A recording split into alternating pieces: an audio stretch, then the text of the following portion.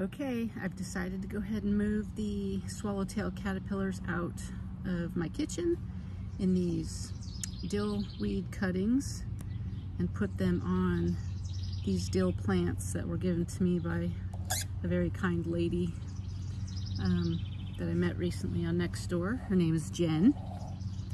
I've successfully moved 3 so far, and I thought I would just do a video quickly of one so you could see what I'm doing.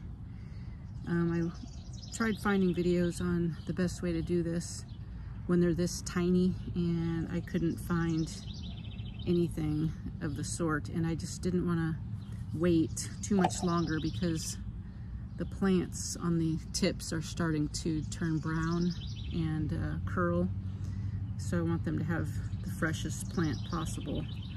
So all I've been doing so far, there's I think 8 or 10 on this plant, is, I know you can't see it very clearly, but you get the idea.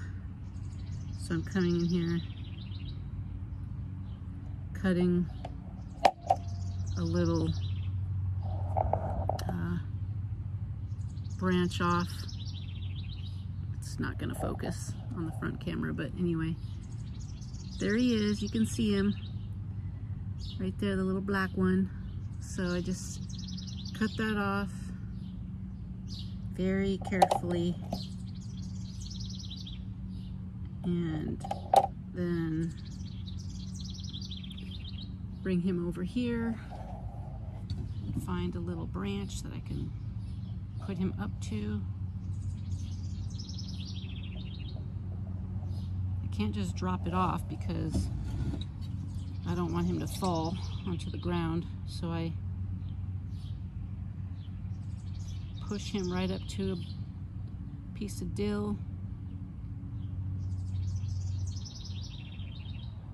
wait for him to walk off, which, woo, did it. So he walked off. I now have 4 caterpillars moved, and that's it. I have 17 more to go, so thanks for watching.